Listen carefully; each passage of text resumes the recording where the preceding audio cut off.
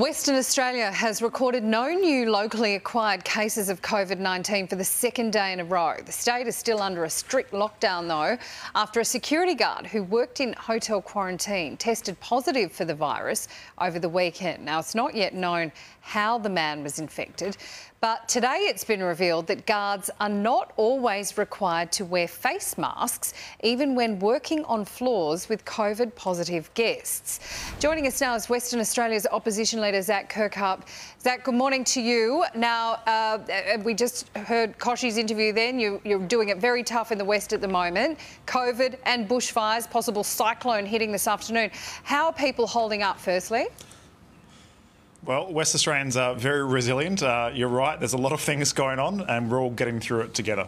OK, so the newspapers this morning, more criticism around WA's hotel quarantine system and this announcement that not all guards are required to wear masks. At some points there, it's OK if they carry them in their hands. When you saw these reports, when you saw that press conference yesterday, what did you think?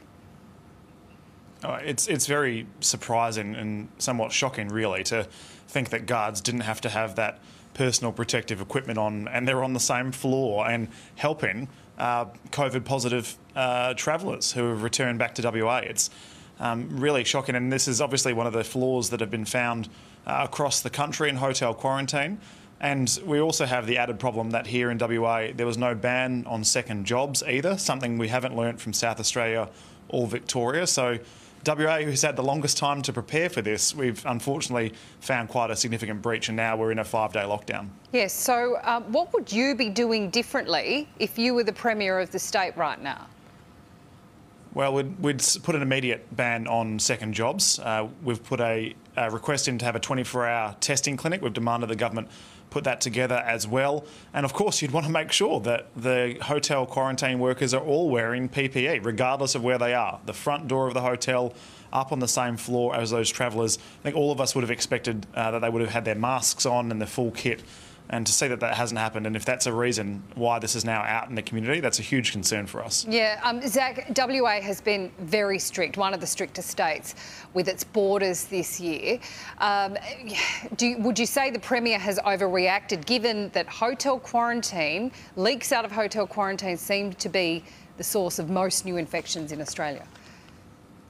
Well, we've supported, as the Liberal Party, the Chief Health Officer's advice 100% of the way. We're not at all questioning that, and I think what we see here is a failure to implement that advice properly. So in WA, you're right, we have been very strict compared to other states, but we need to make sure we keep West Australians safe.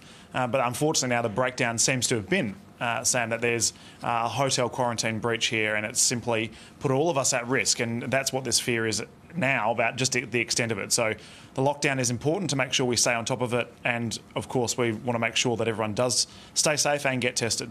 Yeah, absolutely. OK, Zak Kirkup, we wish you all the best in Perth. Thanks for your time.